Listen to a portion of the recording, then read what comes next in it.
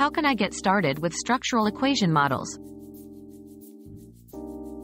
Diving into structural equation models, SEMs, begins with understanding their foundation. They are multivariate statistical analyses that assess the structural relationships between measured variables and latent constructs. Start by mastering the basics. Familiarize yourself with related concepts like factor analysis and path analysis.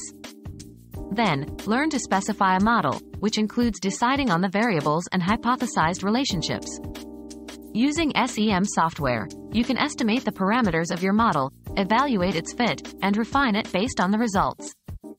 This introductory episode sets the stage for becoming proficient in SEM by laying out these initial steps.